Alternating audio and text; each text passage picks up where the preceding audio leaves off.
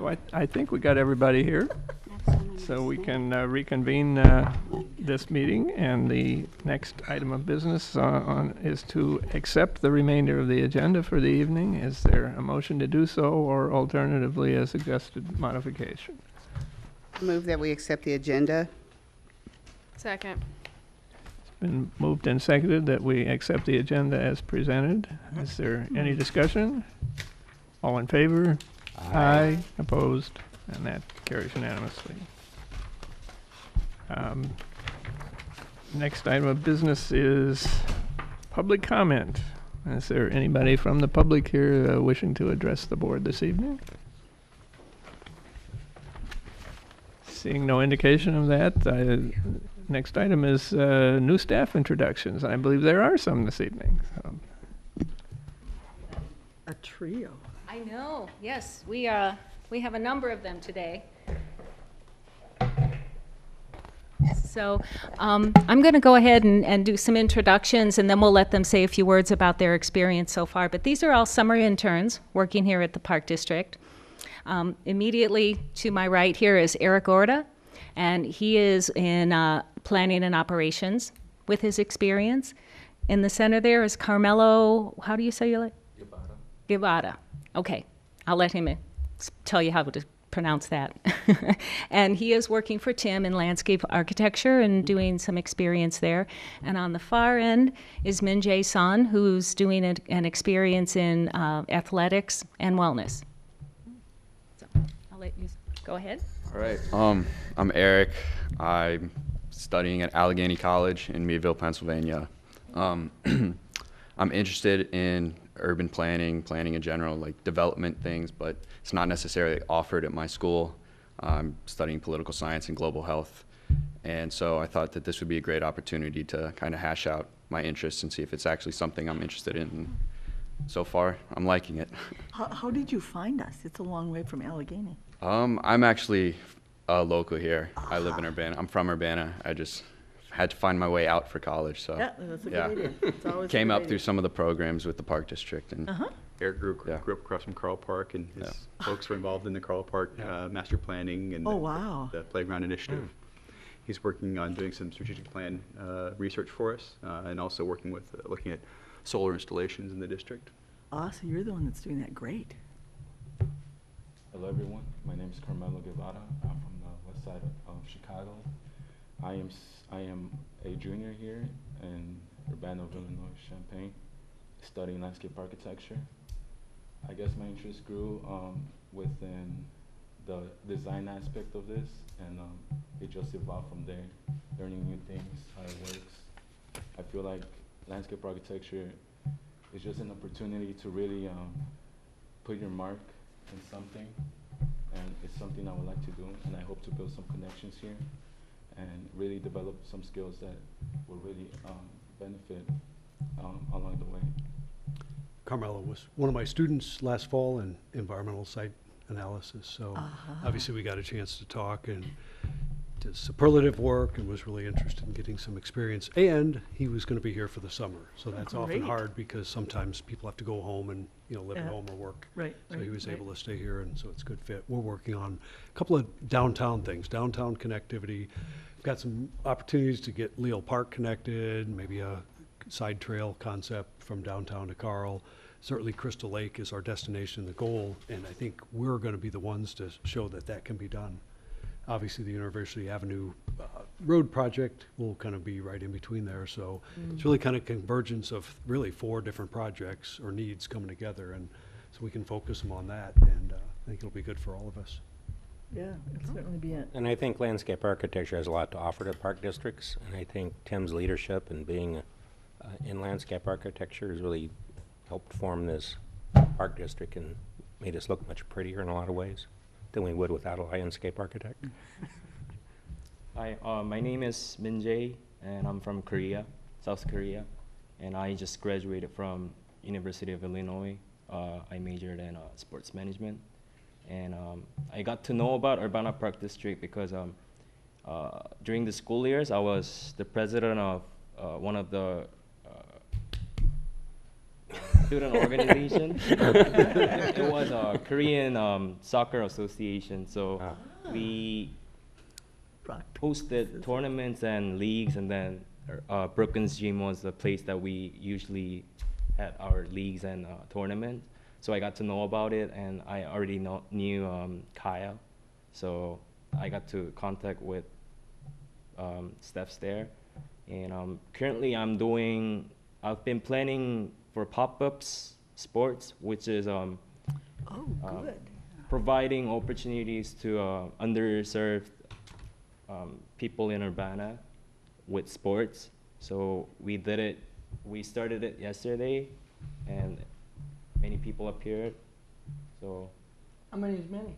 it was 16, but it was pickleball, and so they were all passionate about it. But tomorrow we will have second session, and hope many people appear.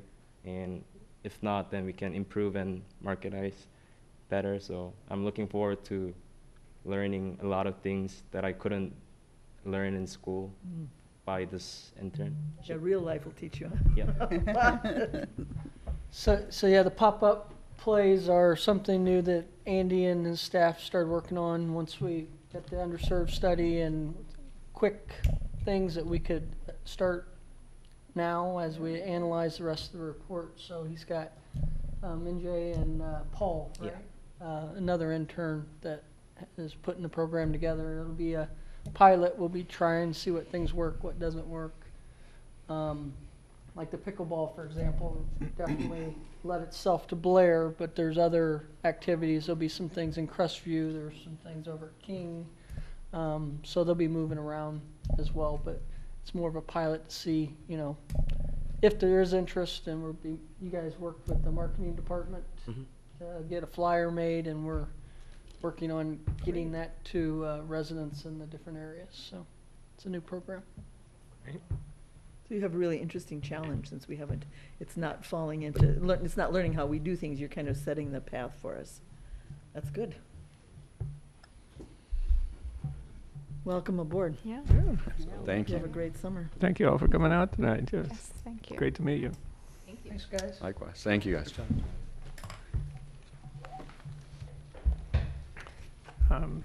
Moving on to the UPDAC report, we have a written report in our packet this evening. I don't know if there's anything anybody wants to add to that.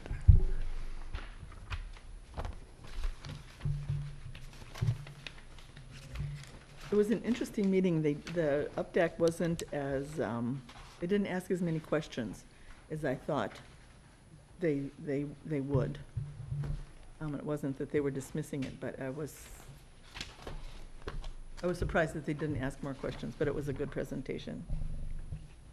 Just there were a couple that contacted me afterwards. Oh, yeah. Very interested, and Good. getting into a whole lot of discussion. One, I forget I talked to a couple of them, but one of them actually sent me an email asking if they'd be involved in the prep for new programming ideas and those kinds of things. And I absolutely Yeah. said yes. Yes, yeah. As we get through it and start working through the big highlights of what we need to do and what we can do, then we'll definitely be working with Yeah. UPDAC. Yeah, it was a good presentation as usual. Right, done. Anything else? Okay, let's move on then to our consent agenda.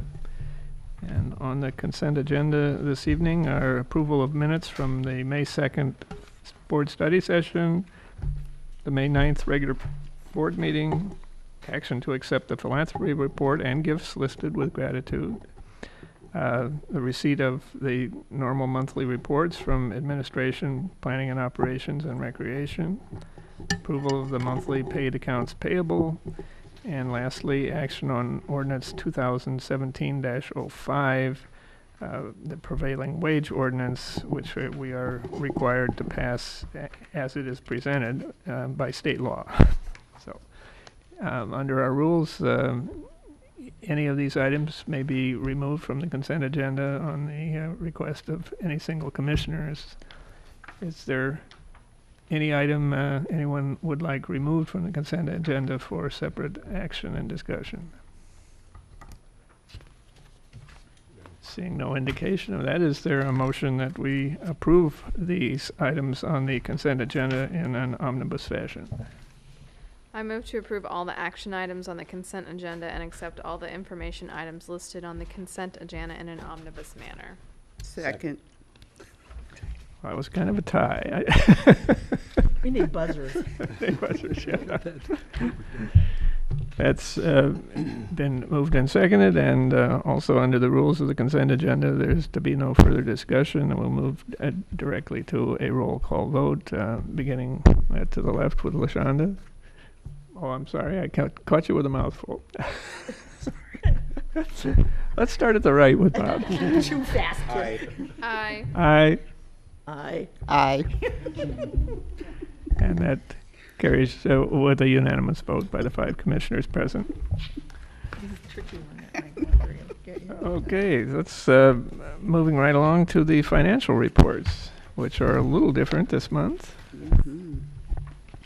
All right, tonight I'll be discussing with you the performance of the Park District for May. And of course, this is very early in our fiscal year to be making any real analysis. We're only 1 month in.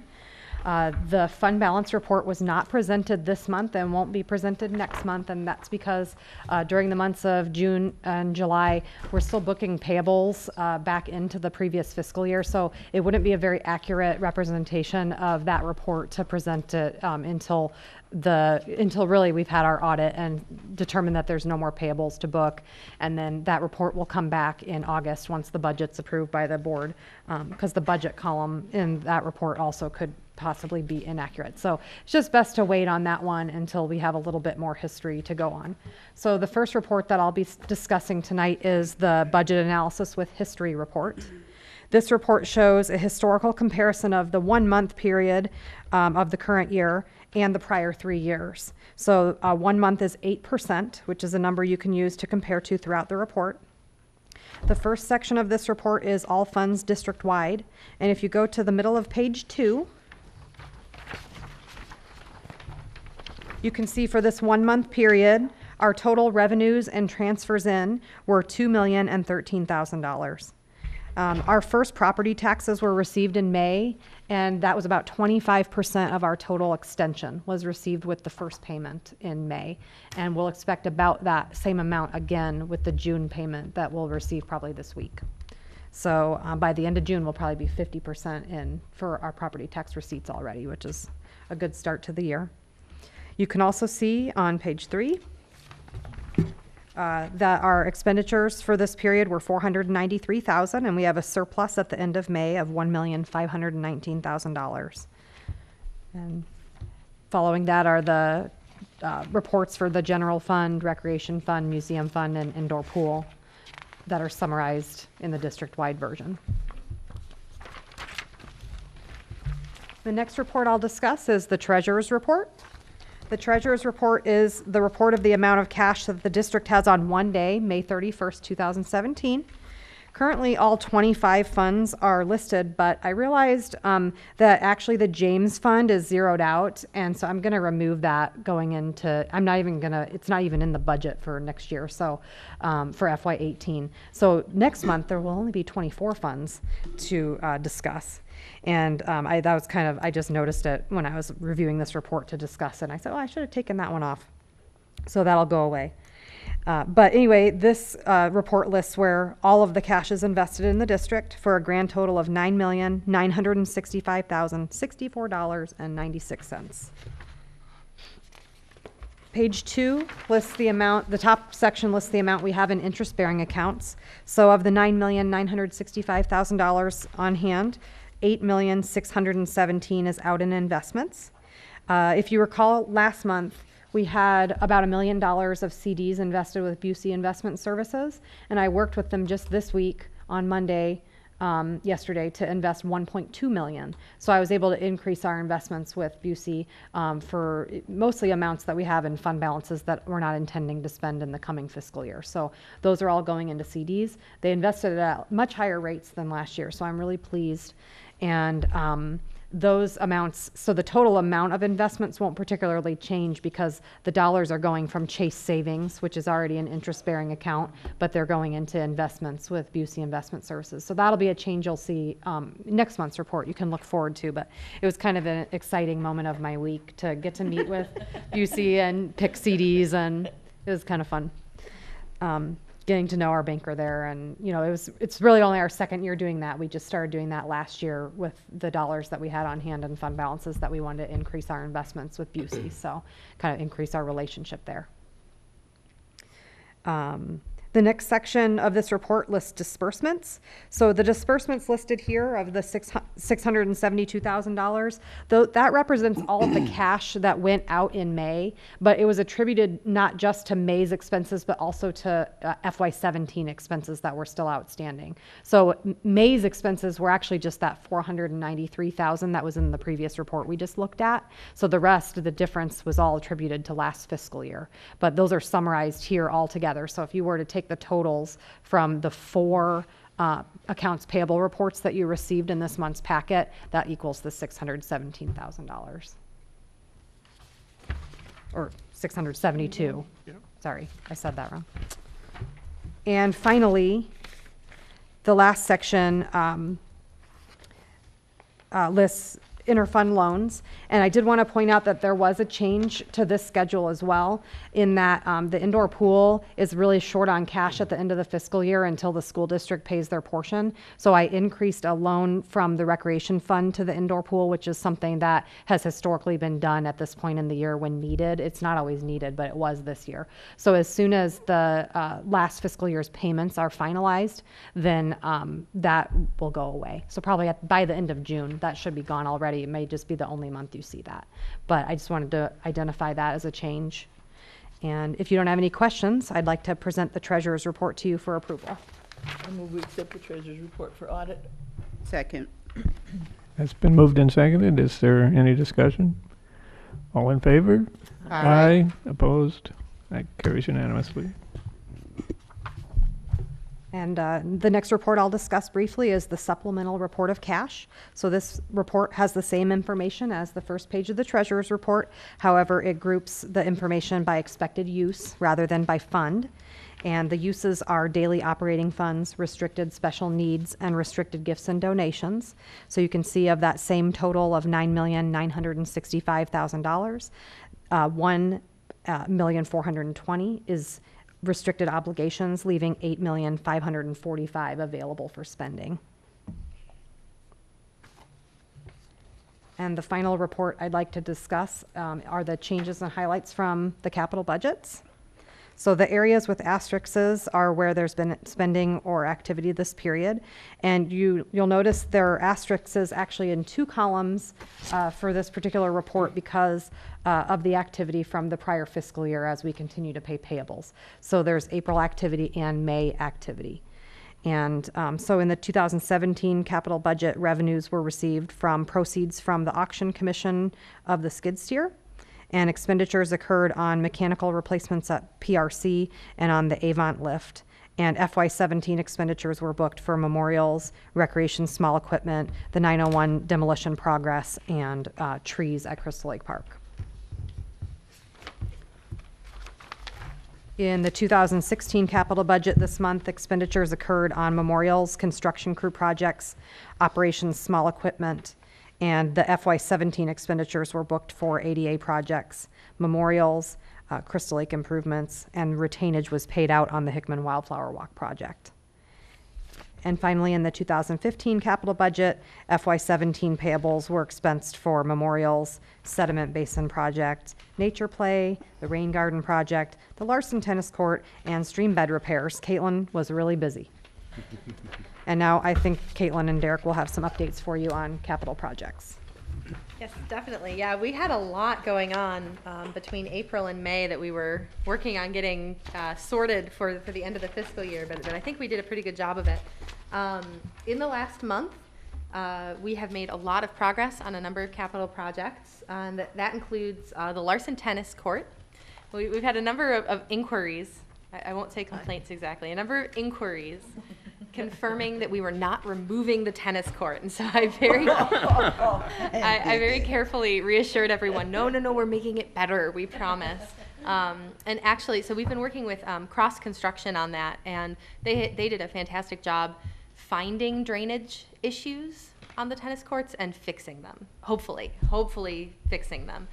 Because the real issues that were happening on that court were cracking and water seepage over the winter and when it rained, and we knew that drainage was very challenged.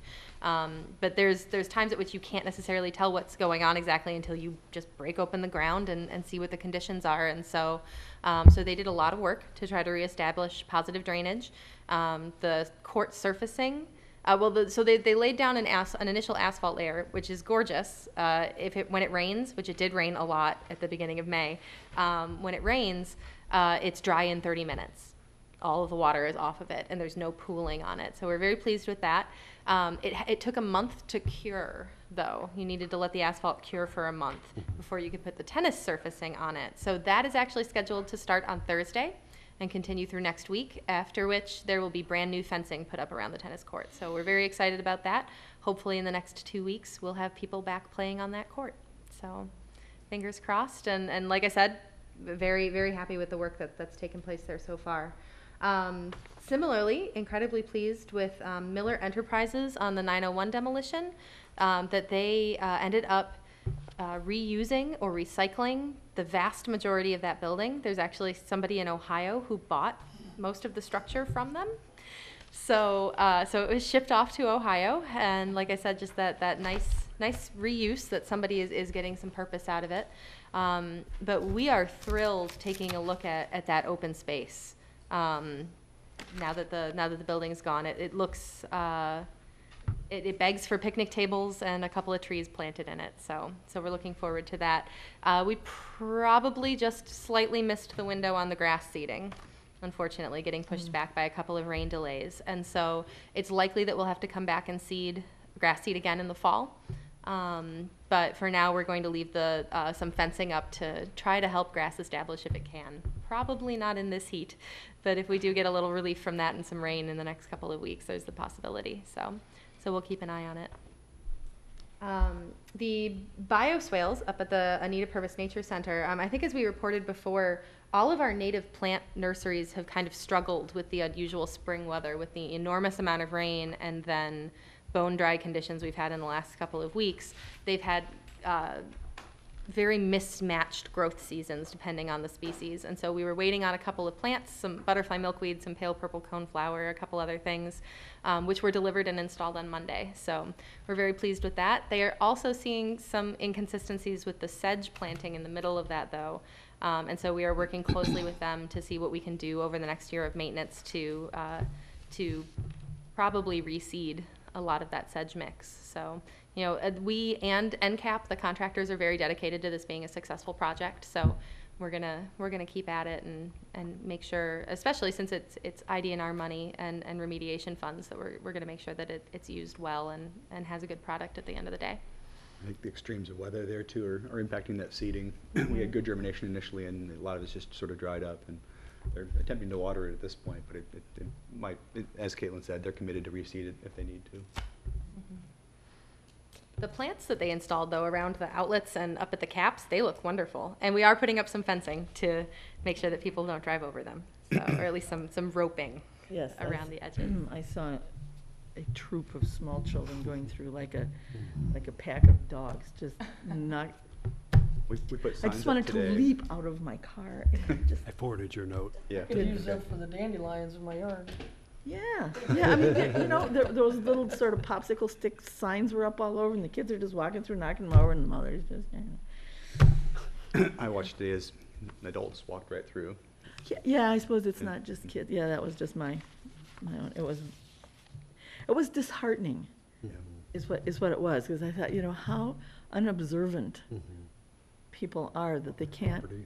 Yeah, I mean, well, anyway, I could go on. The signs and fence should help, hopefully. Good. Otherwise, I'll bring a dog.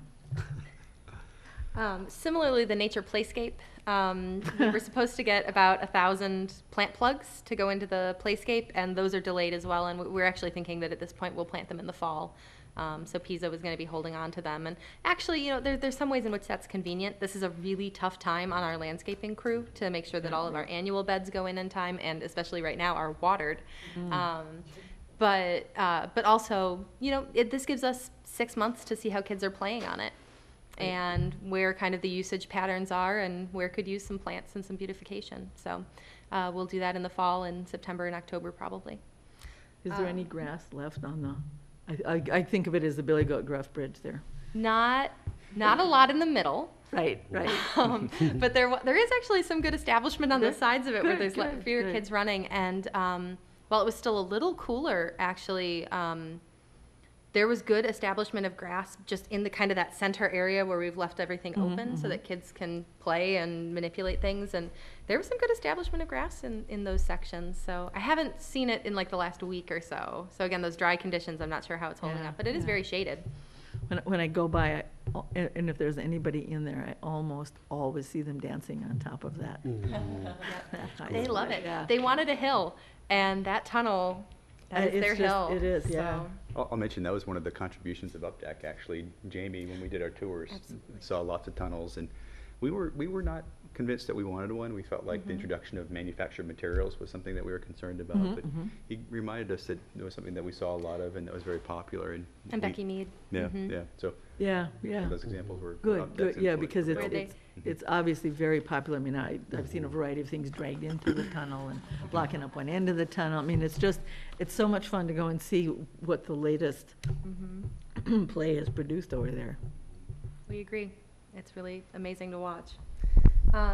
We'll hear a little bit more about this later in the meeting, but we've made some progress on our Illinois Transportation Enhancement Program grant. We're actually going to have the engineering to present to you guys tonight, so we're really excited about that and progress forward and just some of the information that we found as we talked to engineering firms about how challenging the ITEP grant can be. And a very, very illuminating process, like I said, that we'll tell you a little bit about soon. And then out at Crystal Lake, some good progress. What we really hope is that we'll be bringing engineering services proposals in front of you in July. I know you hear that every month that we're going to see it next month, but this time I've been very firm. I only have 1 month left, so it's got to be next month.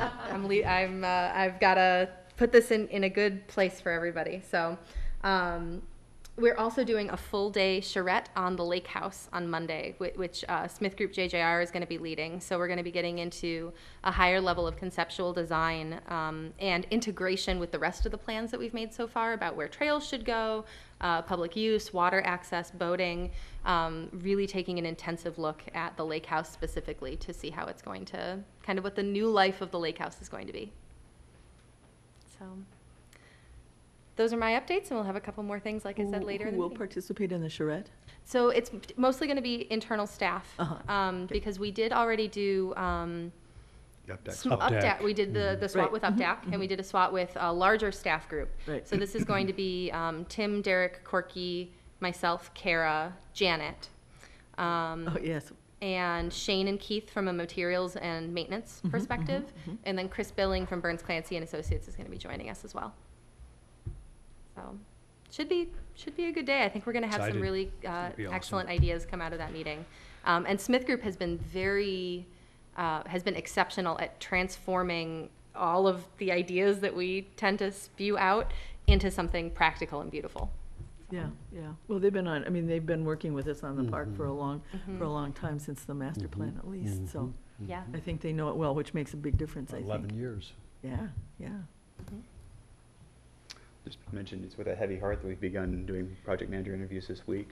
As Caitlin has referenced, she's moving on, and I'll let her talk more about the details of her move. But the good news is we've had some very highly qualified applicants, both internal and external, and it's going to be a tough decision. We're still in the process of interviewing, so we're eager to see what the rest of the candidate pool looks like. But a good group of folks that are interested in working for us. Yeah, it'd be too long a commute, wouldn't it? It would be, yeah, a 4-hour commute might be a little bit. But so my husband accepted a visiting assistant professorship at Coe College in Cedar Rapids, Iowa, and my last day is August 4th. So July will be my last board meeting. I should be at the August study session, fingers crossed. But as Derek said, we've just have kind of an amazing pool of applicants to this position. I've said that I'm kind of intimidated by their quality, and I have the job. So, I really think that the district is going to be in excellent hands with whoever the committee selects, and I should have about 3 weeks of overlap with them to at least get them on their feet. So, Remind me of what your experience was when you started this job. 'Cause yeah.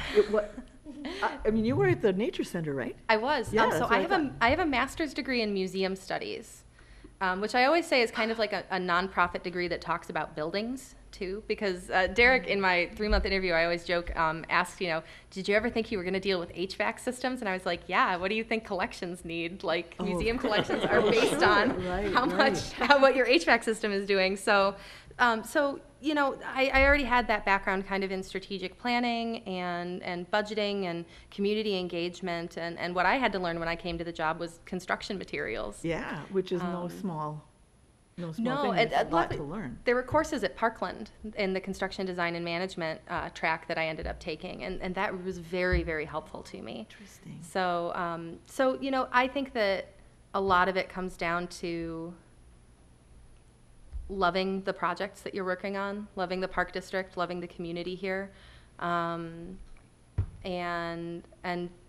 just knowing that you're serving and working with this team of people who have such integrity and who care as much as you do about everything that's going on, and making sure that things are done right and done well for the benefit of everyone. So I'm getting ahead of myself. I was going to give this whole speech at the August study session, and now I've just given it. So, but yeah, so it's a bittersweet moment for me. If it was just my decision, I wouldn't be leaving. But got to stick with my family, and as I said earlier, I already accepted a position at the National Czech and Slovak Museum and Library today, actually. So I'm going to be their administrative assistant, doing help with development and coordinating a national and sometimes international board and advisory group. Oh, and if they need help on their parking lot, you'll be ready. Just send any plans my way and I'll help. So, yeah. Oh, well, they're lucky to have you. I'll say that. Yeah. Thanks. Thank you for everything. Yes. It's been my pleasure, really. You have to say that in August, too. I know. I will. Okay. So yes. Well, thank you guys, especially for all the trust you've put in me in the last 3 years, and I'm not gone yet. So. All right. All righty. Okay. That was covering a lot. And let's move on to the executive director's report. Sure.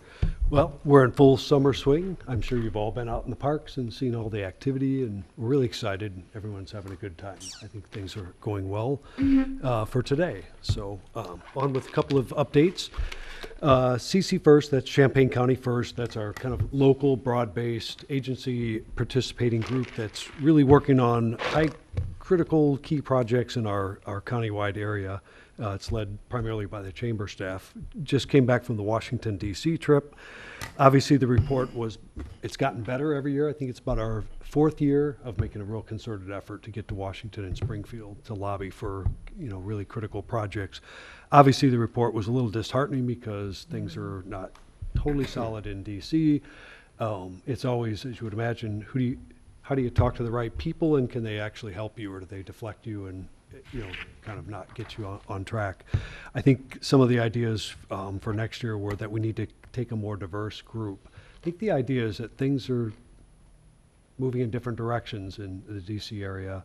And so the idea is, I'm trying to use the right words, maybe there's a variety of project opportunities that if you bring the right people and the discussions get going, there will be some synergy, instead of going in with a sort of a bullet pointed list of we got to have or get done. And then if you don't make that connection, is there an alternative? So I think that's an interesting thing we're going to work on over this next year and get ready for next year. Springfield obviously has its challenges too. We're encouraging everybody to participate at that level. Obviously, with no state budget, it's kind of a frustrating time, because while there can be excitement and ideas and things that might help us, getting it done and the follow through is certainly the missing link. So we need to keep trying, keep doing what we're doing. I think we're getting better. We're getting more organized.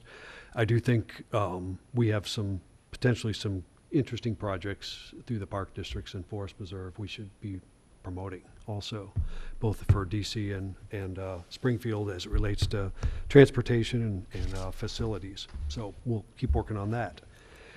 Went to a wonderful meeting. Corky and I attended the Immigration Forum, had sort of a kind of a meeting, partnership, and a training session, encouraging all of us to get active with the Welcome Week, which is a national week of celebrating people from other places. It's September 17th through the 23rd.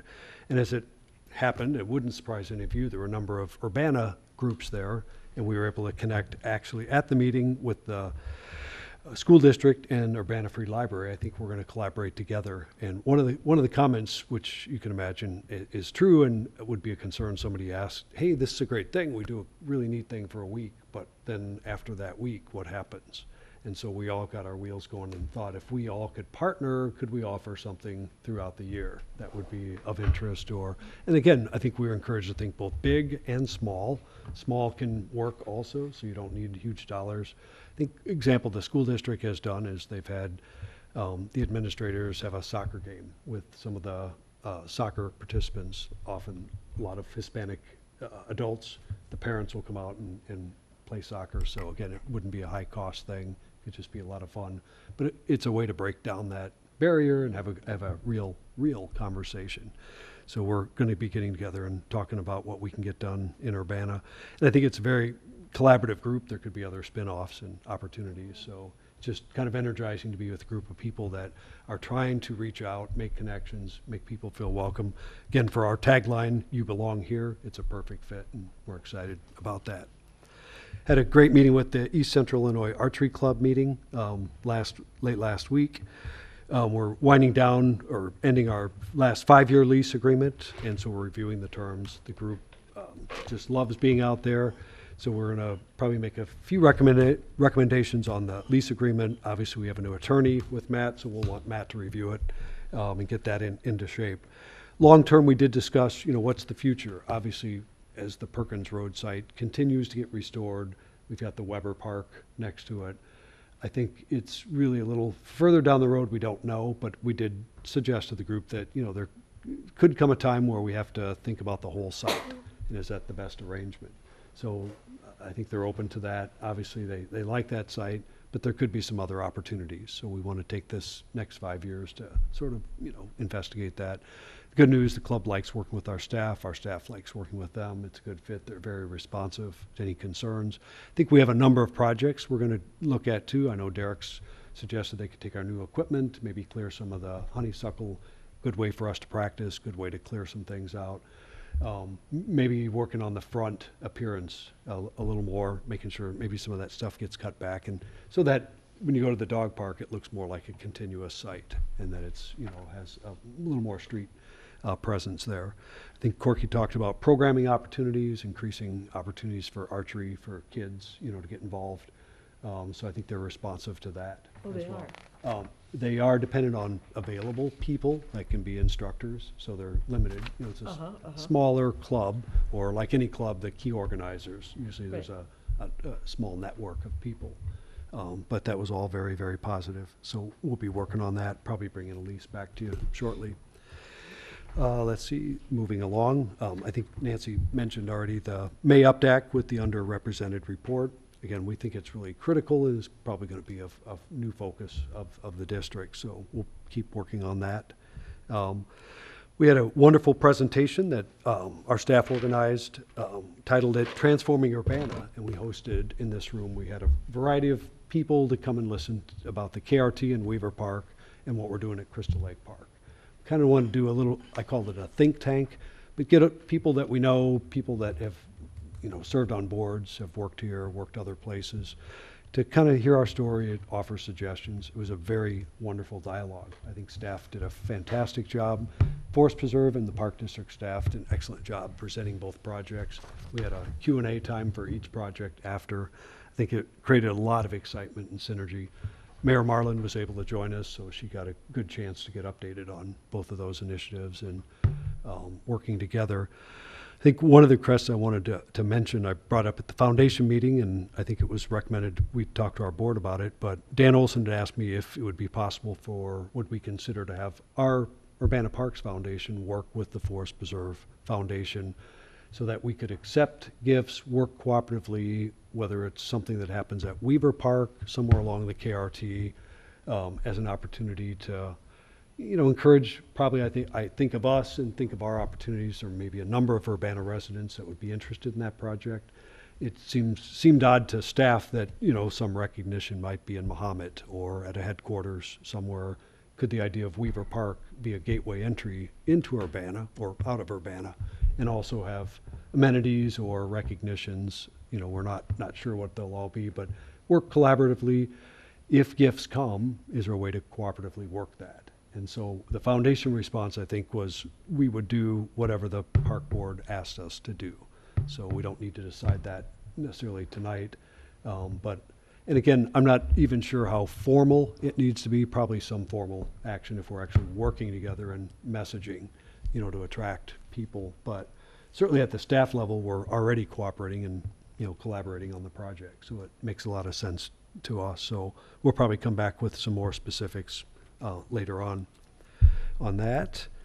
Keep moving. We had a terrific event out at Meadowbrook. The Uncorked Urbana Wine Festival was a partnership with the Urbana Business Association, Urbana Park District, and there was one other partner I know on the flyer. It's just escaping me right now, but terrific turnout. I think Corky, Derek, and I went out after we had a full Saturday of site visits, but just see how things were going, and I think there was probably 1,300 people that had already been there, and that was, 7:30? Yeah. 7-ish, and other people were telling us there's more coming, because it's going till 10 o'clock, so Paris is probably working on numbers. She was also in our group on the Transforming Urbana, so trying to find ways to work more with the Business Association. Those kind of numbers compare again with Strawberry Jam and, Strawberry Jam's about 2,000. Yeah, 2,000, so, right. I mean, it's Right. getting up there. It is.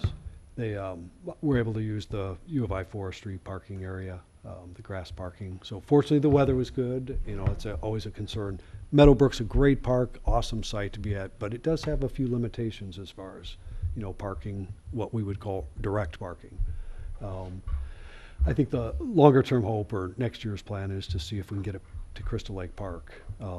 But we also recognize we'll have some projects and work going on at Crystal Lake Park, so we'll have to work through that. But clearly there's an interest. It's a good fit for us. It's the kind of event I think that works well in a park.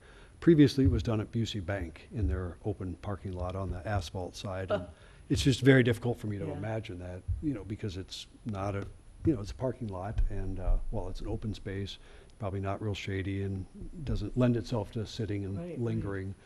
So we heard a lot of positive comments. There were a couple of food trucks. I mean, it was, anything else you guys want to mention that No, I just all caught your positive. attention? Everybody I Yeah. talked to is I imagine the barn was a pretty Actually, nice addition to and the- that, barn was a nice setup. that for worked them. the way they collected money and, traded tickets and all that. But I think we were talking, the three of us, we saw an audience that we don't penetrate, that we don't reach, Oh, yeah. that aren't, I mean, it's sort of kind of our age ranges in this room here that don't sign up, they're not in the programs we offer every time.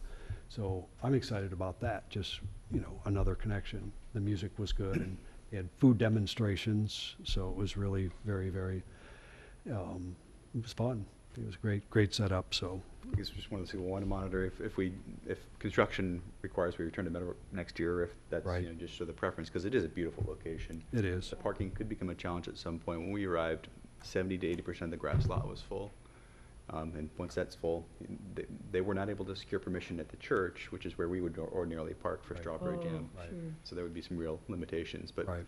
it worked beautifully this last weekend. It was just a gorgeous event. Mhm. Is that because the event involved alcohol? The Yes. church didn't serve Yes. But if people parked there and just walked across, the church wasn't gonna, I mean, they just didn't. We asked them to, get permission, and I think Well, sure, they said- right, that's, yeah. I think the challenge there is we're listed as a sponsor for the Mhm. event, so they show up and they see a bunch of cars there, then what are they gonna do for us in the future? if we- Right, of course, right, and that guy, and the, Right, we isn't just the guy from awarded. that church just Yeah, got we an just awarded a award, community right. service award You last don't month, wanna- or in right, May, right. I think, on that. Yeah, it's one So- thing if people actually park in the church, it's out of habit, but if we tell them to park at the church. Oh, yeah, yes, exactly, right. Um, But if people had, there wouldn't have been, I mean, without any encouragement, that would have, we don't want to encourage that since they didn't want them there, but, yeah. mhm. I think I'm telling my Saturday events backwards, but the three of us also went out to the BMX course out in Farmer City. As you know, the Champaign County Fairgrounds is considering working with Illini BMX to locate a track there, and very different park out there. I think it's South Park. Is that the right name? Yeah, it sounds like the TV show. But, you know, Farmer City's a much smaller community. It was sort of an edge park that was up against a stream corridor, so it's buffered, I guess is the word. But it really was a very positive experience. They have a, you know, real family atmosphere. It's a lot of kids and families. You know, it's a little dusty, and, you know, they do have some music and announcers and things. We didn't stay for the actual meets. We went out, or the races, went just prior to that, met with the groups that organize it and got a tour. And I think, you know, probably for the fairgrounds, it's a reasonable thing to add there. And I think it could attract, again, a different group that we're not directly serving. There could be an opportunity to, you know, tie in or feed in on that. So we'll see how that continues. Do you have a sense of how how noisy it would be? How You know, much of it is? Wasn't terribly It noisy. really wasn't terribly noisy there. Again, it's Edge Park kind of a thing, but I don't know. Corky was saying with the music at the Crystal Lake Pool, I don't know if you would hear it if it's at the level that we heard it.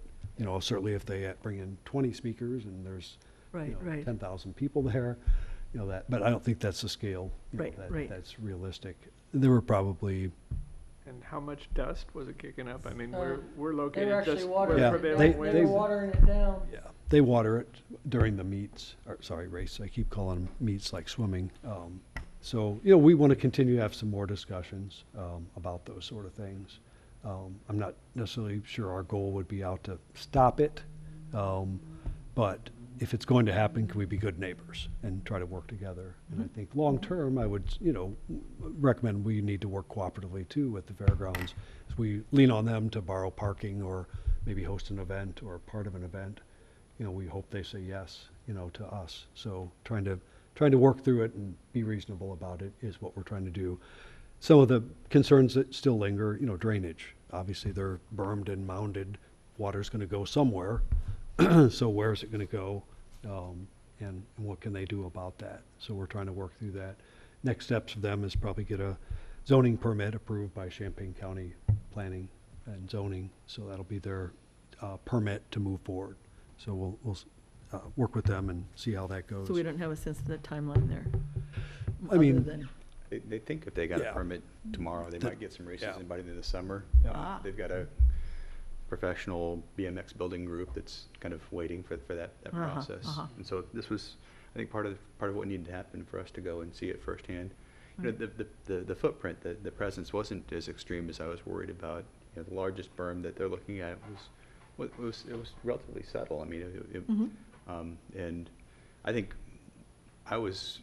I began to think differently when he talked about the importance of getting kids outside and off their Xboxes right. and you know, these were a lot of young kids. Yeah. They even Oh, had I kids out bet. there on push bikes. We didn't see it that day, but they have it, and some older folks as well. So and as Tim mentioned, it was definitely a family sort of environment. And it was well run.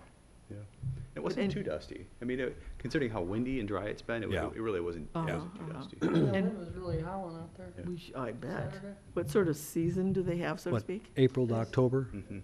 April, October, early November, they said, depending on the weather. Uh-huh, okay.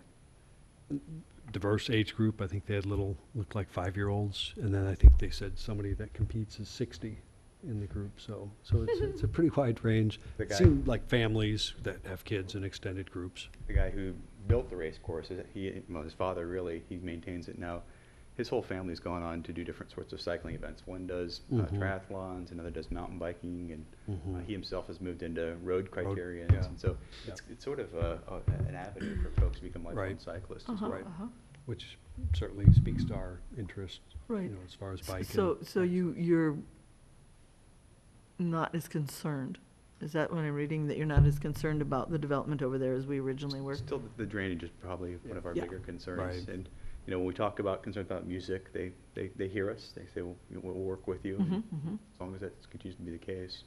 You know, for example, the site there's really no drainage concerns. It's open fields that lead to the creek. So if it's bad, in fact, their site floods when it backs up when, you know, the area floods in the spring. So, you know, getting them to do due diligence on drainage is, we think, necessary. And so I think they're willing to do that. I think they want Be the more park productive. district support because Sure. that'll make the permitting, process, Right. that much easier. And it'll give them a better operation if they build it with We- good we drainage think in the so, first place, yeah. Obviously. And again, it's a seasonal operation, so it's not like it'll be there, the site will be there, but the activities won't be year-round. So we'll keep reporting on that. We also, then Corky and I went up to Crystal Lake Pool. We had the first outdoor movie up there after the regular pool hours. It was interesting to me because I kept thinking, okay, how many people are going to come? 20, 30?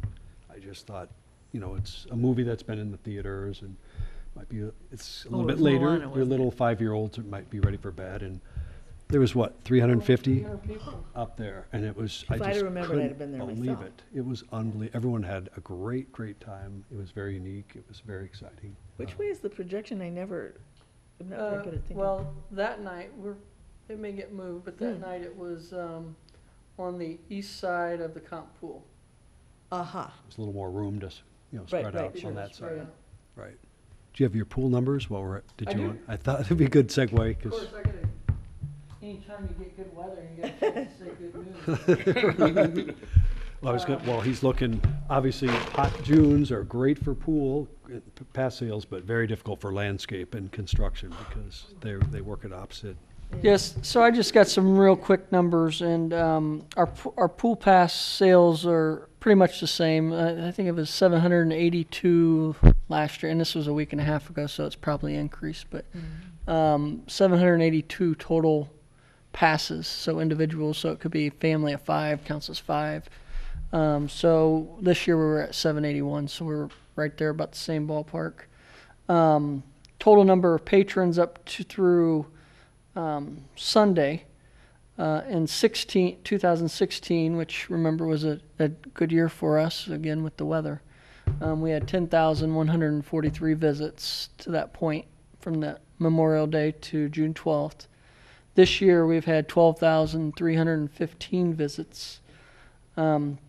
Interesting part is our members have, in 2016, they visited 2,129 times.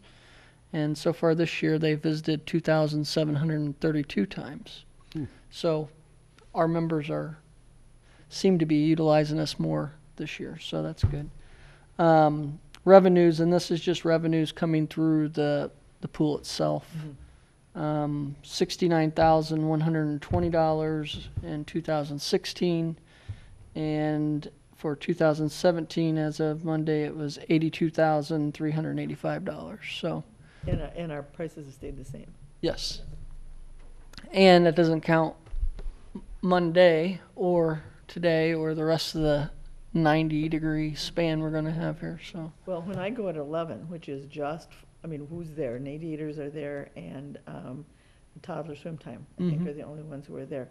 That parking lot is more than half full when I'm there at 11, which is really, I think I'm just going to cruise in. you're probably seeing some cars at the nature play too, maybe. No, there was nobody there yesterday. Nobody that day? No, there were a lot of kids there on must have been Friday, but no, there was nobody up there. It was all, I assume it was all pool. Pool. Or 90% anyway, yep. So far, so good. It's going well. Last Wednesday, we took our third athletic and wellness facility tours in more central Illinois area. So we got to see a little different scale of projects, visited Leroy, Champaign Park District, a few of the more local, did visit the YMCA. Obviously, that's more of an upscale facility on the west side of Champaign. Very, very nice. It was really the first time I'd gone through pretty much the whole building. They do a wonderful job there, so it's very nice. So I think we got a kind of a little bit more local or closer to home feel on that, and I think we'll report back on that at our August study session, and be talking more about that. Lastly, wanted to just touch on underrepresented, working with Corky and Sam Smith, who's works at Cranard. We met about 2 years ago when we were kind of all just bringing groups together. They have an interest in working with the underserved also. He's developed a kind of a small very small group of volunteers, but they're going to hopefully help us like do things like get flyers out for some of these pop-up type events to, you know, really try to penetrate some of the neighborhoods there. So we're looking forward to that. Did get a request today. I think the Lehrman Avenue areas, you know, requesting help. Again, Robin Arbiter reached out. She doesn't live in the neighborhood any longer, but certainly is connected there, and so we're trying to work on that. LaShonda gave us a good lead on the Chicago Breeze. They offer girls basketball camps or workshops, so we're going to see if that might be something that could go forward. Champaign was contacted also, so thank you very much for that. We appreciate that. And then let me see my last note. I think that was our last note. I just had one more thing on the Yes. The movie theater, the movie idea, which was something again that we just thought maybe we wanted to do it for the pool, but we also are thinking to do it for more of like pop-up shows in different parks as we move forward with the underserved study. One thing we are planning this year is after the Prairie Park Neighborhood Night, we're going to show a movie there as well that night. So we're working on what the movie is, and then that'll be part of the flyer that gets handed out as well.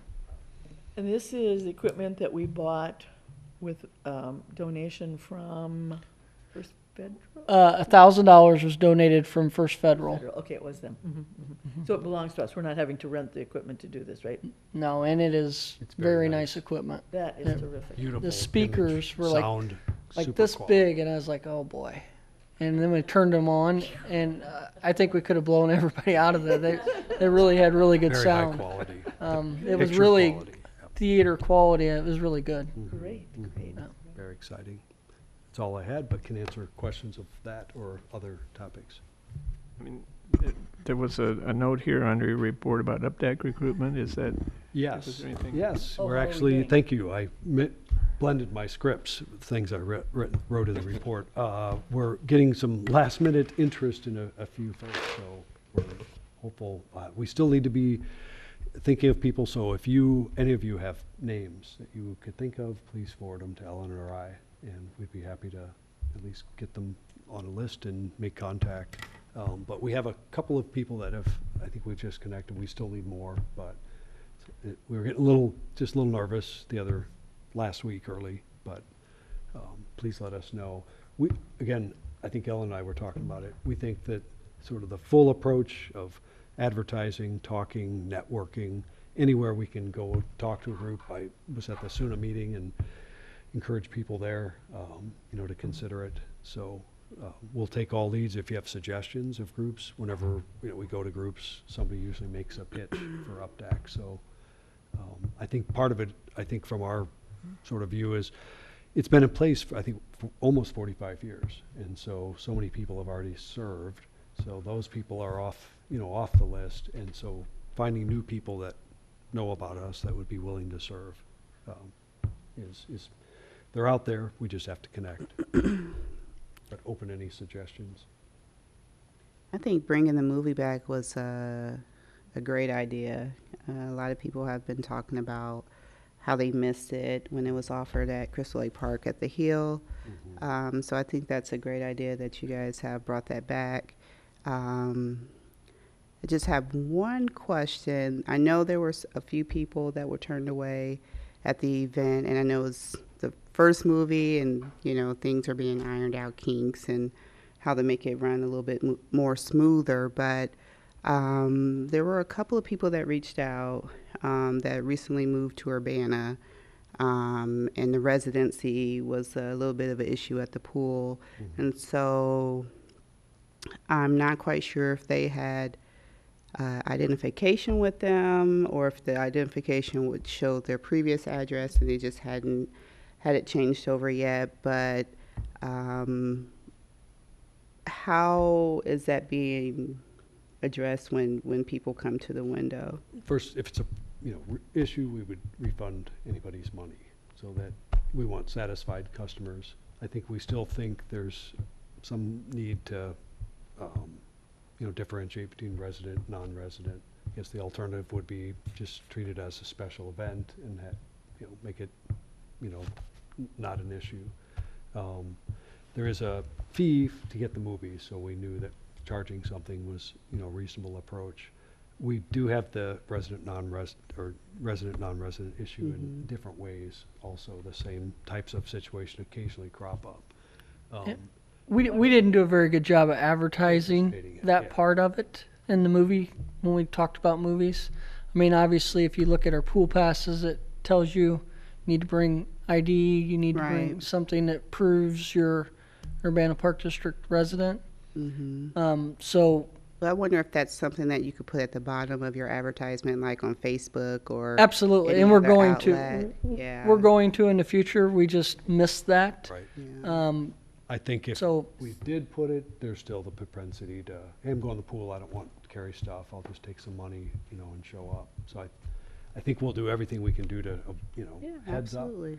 and try to let people know, but, They was were turned- definitely They our- were turned away? I don't believe anybody was turned away. They weren't turned away. They were told it would be a non-resident Right, fee. right. Okay, right, So right, I right. think they didn't either understand or didn't anticipate, or if you're, like you stated, if you're truly an Urbana resident, but you don't have the proof, Right, right. certainly we would give their money back or, make them happy any way we could. I think it continues to point to some of the challenges with resident, non-resident rates. I mean, we'll save the time in this meeting, but certainly it'd be a topic for future discussion. Do we adhere to that in every instance, or are there times you recognize it and don't?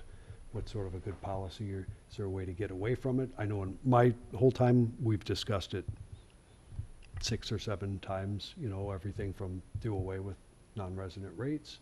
But it always came back that Urbana residents feel that they're, providing a substantial, base, and that should some preference be given. So we've leaned and stuck to that side of the equation. I don't know many people that leave home without ID, but that's just me. But In you this day and know, age, yeah. there are. I don't. I'm bad at that. I would be one of those people that, I go to the outdoor movie, I'll just show up with some money. Yeah. And then find out, now I'd probably just pay it if I was that mad.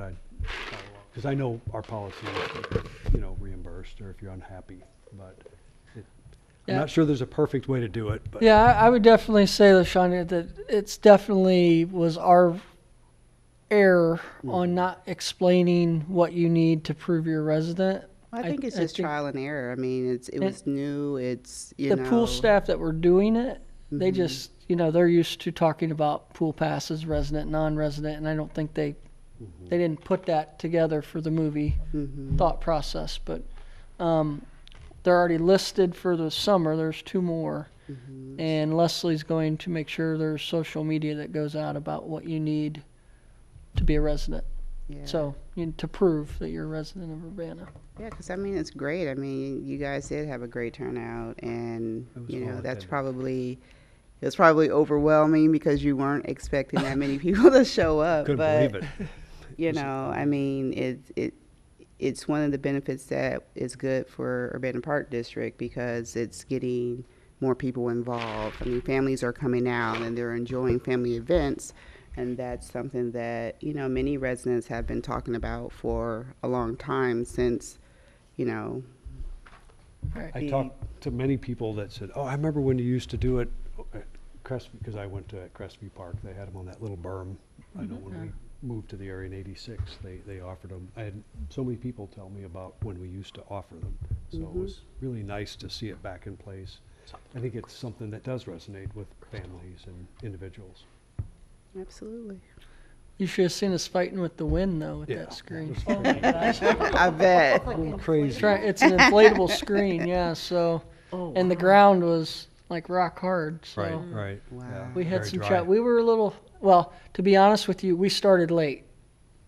Because we couldn't do, Tim and I was were really trying to windy. help, and Joseph showed up, and Joseph helped, and Leslie, who's already set it up once, but it Right. wasn't near They as had done windy or. trials already, but Yeah. didn't anticipate the wind. Oh, it's been fierce. It's tough, but we pulled it together maybe 15, 20 minutes late, maybe Yeah. later, but people were in the pool. It actually made it better, though, because it was a little darker and you Right. could really see the movie, agree. so. Yeah.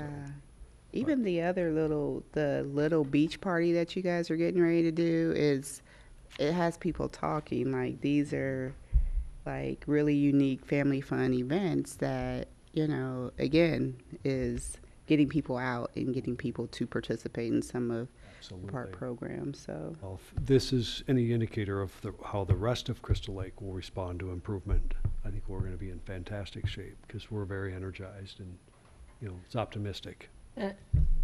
Totally off subject, but we had, I really got to give it to Leslie and Jennifer because I think the diversity in their staffing is just fabulous. I mean, it is just, the whole pool has that feel that anybody, everybody, you belong. And so, I mean, it was really neat to see. Even at the movie special event, too. event, there was Very wide all, mix. it was very diverse. Grandpas, Right. little kids, Grandmas. grandmas.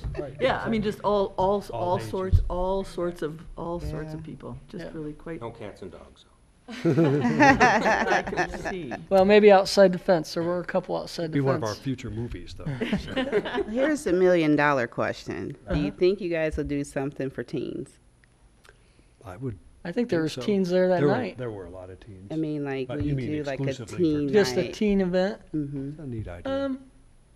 This summer? Just curious. Probably not this summer, but we have, Tim and I have had lots of different groups we've been working to collaborate with, which I could see something coming out of that. I think it would probably appeal to that group. Mm-hmm. Good questions. Well, just to go off of that, one of our recent meetings was with the Urbana Free Library, and they have the Discovery Room, is that what they called it? And that's teens only, and so we've talked about working with them and seeing what kinds of things we could do. So, Awesome. going and talking to the kids. So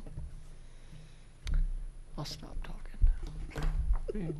Any other questions for Tim? Okay, moving on to the president's report, upcoming meetings. Hey, on the 4th of July, there's no study session. Fireworks only. And July 11th, you're gonna have the great pleasure of doing the executive session to do the semi-annual review of past executive session minutes and recordings. Yeah, that's fine. And- I voted for Bob for vice president. We can do Perfect this. timing. And Yes, the we'll approve best.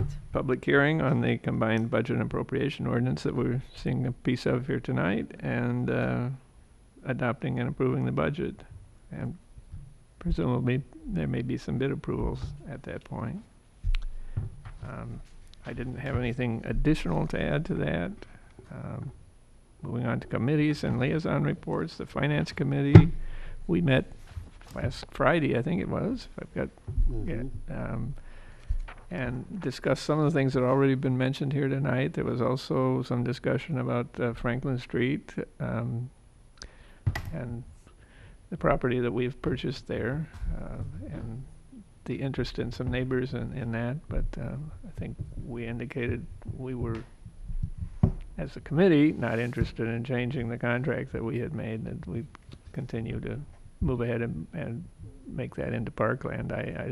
So there was unhappiness, is that what you're saying?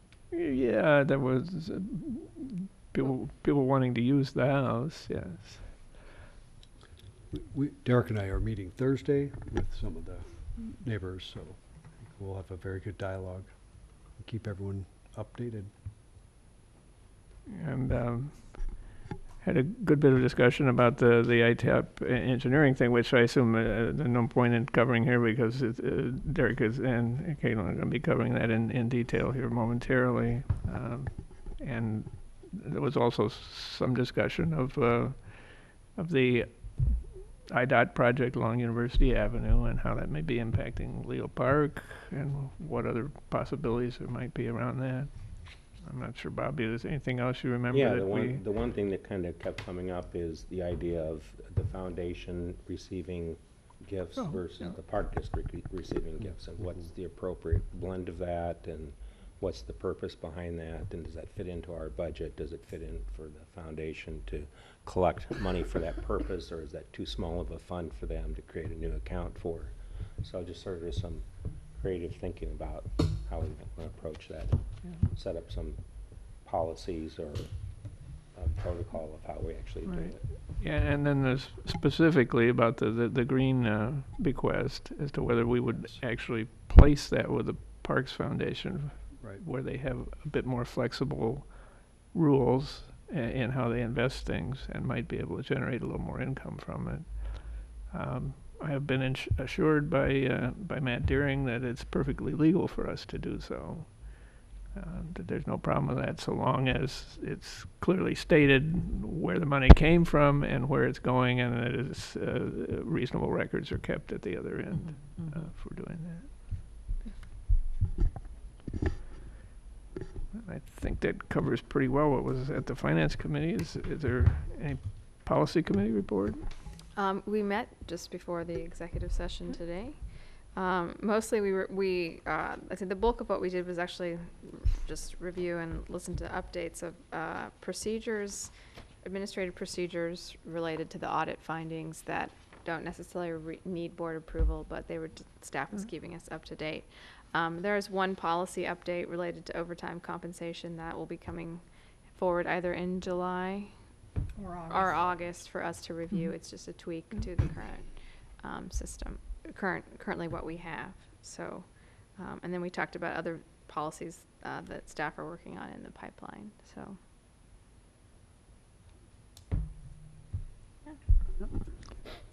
Moving on to Urbana Parks Foundation representative, we currently don't have that position filled, although actually both LaShonda and I were at the meeting on Monday, and things are pretty actively moving ahead with their trying to recruit additional members to the Parks Foundation board, and there was an extensive discussion about the annual dinner and the pluses and minuses in relationship to that.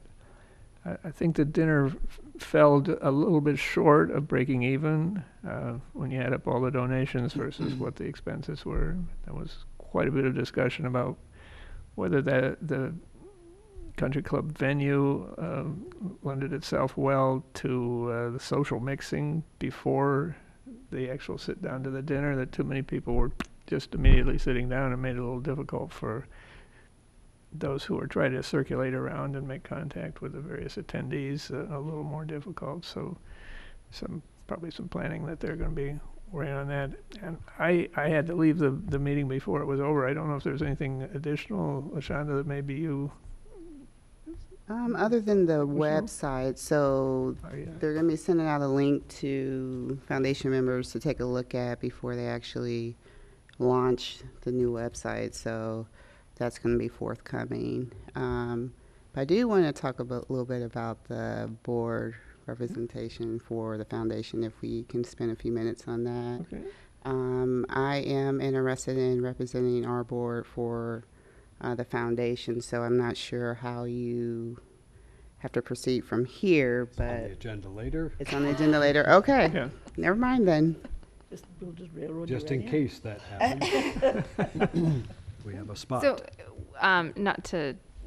just a step back, was did we have fewer attendance at this year's meeting than in previous years?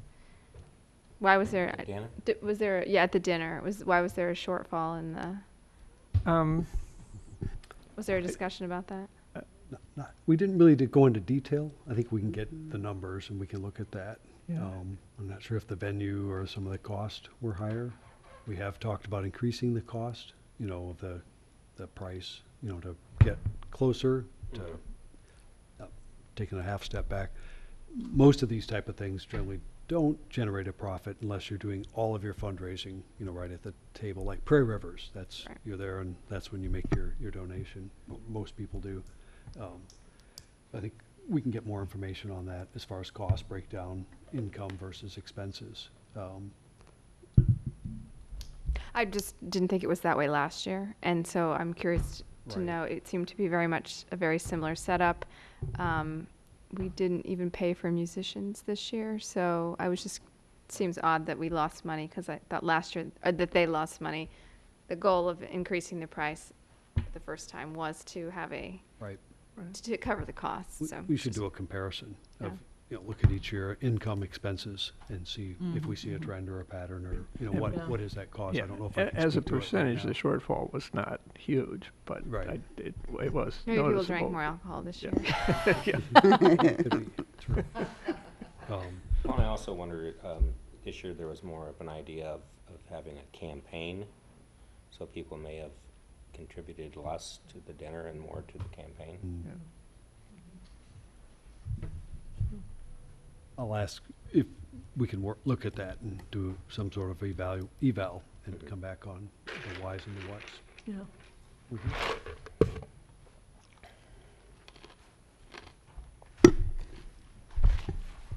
Okay, moving on to UPDAC planning. Was there anything from that committee to Nope. report this evening?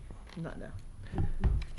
Okay, moving on to old business. Receive a draft ordinance 2017-07 to adopt the fiscal year 17-18 combined budget and appropriation ordinance. There's not any actual board action required for this, but are you going to I run can us just through this a speak- little bit? I'll walk you through a little bit. So this is the official document that, it's the draft version of the official document that the board will approve in July, that will assign the appropriations to the Park District. That's our legal authority to spend money. So this is based on the individual departmental budgets, and it's in a summarized form. And then there's a contingency added in the major funds for additional spending. For example, if you received a grant or something, you wouldn't have the authority to spend it if you didn't appropriate that spending. So there's always some wiggle room that you apply to your major funds so that you can continue to spend beyond your operating budget.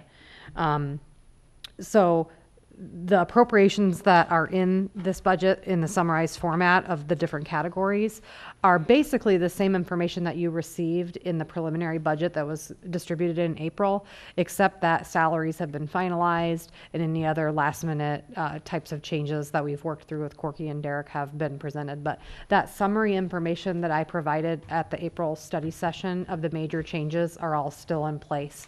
So nothing major has changed since that meeting. And so if you have any questions, any specific questions, I'd be happy to answer them. But you'll receive the full budget book at the July meeting. It'll go out with your board packets that will have this appropriation information in it as well. We put that together at the end of June, and that goes out in July.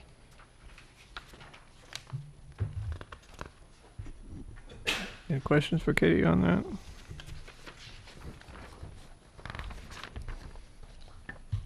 Okay. Next item on our agenda, should we choose to do so, action to appoint Urbana Parks Foundation representative. And so, LaShonda, you said you were expressing some interest. Yes. Great. Well, I move to appoint.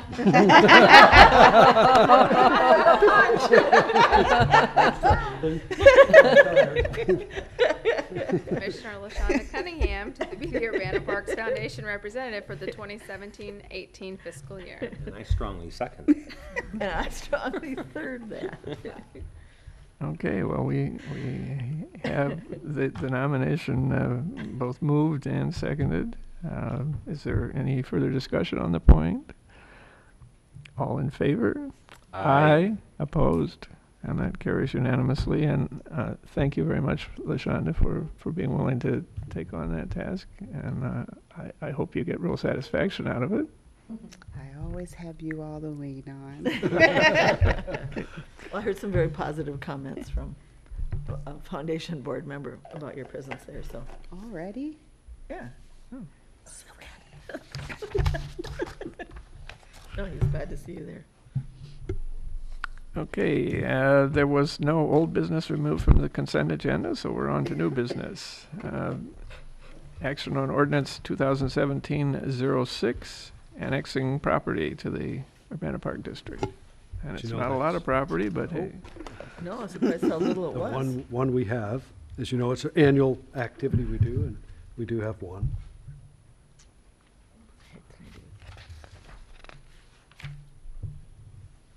And So, Do we have to do anything? Can yeah, can I just move to approve ordinance Yeah. 2017-06 to annex certain territory to the Urbana Park District?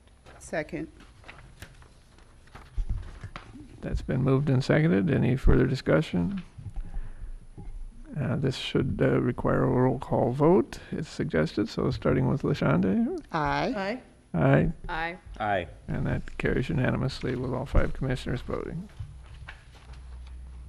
And next, So this Item- is, the north end of this property is the trail, is it not? It is, yeah. yeah, Uh-huh. Mm-hmm. I saw this got sold not long ago, and I was thinking, well, there was Mhm. possible opportunity for somebody. I'm very curious who bought it. Mm-hmm. Actually trying to look it up right now.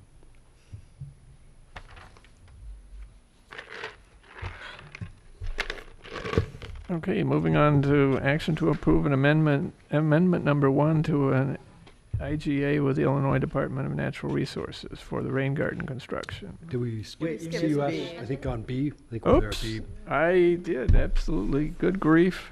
I'm skipping down too fast. Thank you for correcting me.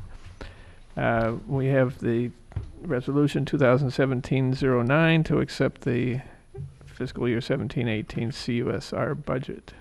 Jessica DeYoung was planning on being here, but she was unable to, and Corky said he would give us an update on the budget Yeah, draft. just a couple small changes. One, I want to explain the report a little bit because it's not typically the way we see it. The first column, it says budget 17-18, and then it has appropriations 20 in the next column. It's really the budget is the right column, the appropriations column. Just like when recreation staff do budgets for us, they'll put together their formulas and their numbers and days and figure out all the costs, and then we round them. Where this budget line must have been special rec staff numbers, and then once the budget process goes through, there's some adjustments based on, the Jamil may have made a few adjustments based on the fact that the history of what's been being spent. So that's the difference in the numbers, but the budget's really the right-hand column. Really the major, nothing really major, but some of the lines that are growing is the part-time staffing line. A lot of that is due to our inclusion aid process. We're really getting a lot of, we're using a lot of inclusion aids, both here and in Champaign, which is a good thing because that's helping get Kids out. them services out to where those individuals can participate in our regular programming rather than having to use CUSR programming on its own. How many, do you have a sense of how many we have at camp? It changes every week. Typically, because they're at Sure, kids different come and go, camps. yeah. Typically, this time of year, we're anywhere between 8 to 12. Yeah. I think we Yeah. said 11, Yeah. I think at our last meeting. Yeah. Uh-huh, So, uh-huh. But Corky's right, Yeah. it changes Yeah. as soon as somebody Sure. calls up. Yeah. Yeah, yeah. So And it's only um, likely to go up, correct? through the- it's as more the likely summer to goes? go up than Yeah. go. Mhm. Once the summer starts, Yeah. that group of people pretty much stay in the programs. It's more to get new ones as we move forward. Yep. The only other thing that memberships and dues was a little bit higher, and conference travel. Jessica's got a certification she needs to go and renew, and I think it involves a day class as well with that, which is above and beyond what she typically does. And then one of the other staff members has a conference that they're going to go to. So really, from the budget standpoint, I don't have a whole lot. Obviously, I wasn't completely prepared for her not to show, but she is not feeling well. So I think the main thing I'd like to point out while we're talking special rec is we're working through the strategic plan that we put together. Jessica and her staff actually have done quite a bit on the small hanging fruit items. But one thing that we really need to look at for special rec, we've heard it several times in the last 2 months from participants or parents of participants as well. The need for space for special rec. We had some discussion at our special rec meeting, typically not that we're not thinking of them, but typically in our planning processes that we do, planning process they use in Champaign, special rec's never really up there on the top. What kind of space do they need? We're using a facility for summer camp and after school camp that is like a shed. The Spalding site. And it's not very appropriate for the use that's happening there, but it's the space that we have. We've talked about what more can we do with Phillips, looking at the James room and see when we're looking at concepts for that. As we continue to look at facilities on these facility tours, we're seeing places that have special rec rooms, special rec times for gym. So as Champaign Park District looks to do things, they're looking at another facility over near Human Kinetics, really making sure that they're thinking about it. It is a strategic planning goal to really evaluate the space needs and see what we can do to help alleviate some of the confinement issues that are happening there. A sense of what their daily population would be and people they would be dealing with on a daily basis. Just roundabout. Is it 20? Is it 50? Is it? Time I visited the Spalding last summer, went over to drop things off. Just average day, probably a room the size of this. There are probably 50 children and adults. Inside, plus a few staff and summer staff. That's bumped up for summer. That's bumped up for summer. For the regular year. I wouldn't say it would change a whole lot through the course of the day because they have different programs that go on. They do after school after that. We have schools out days and things like that where we have aides.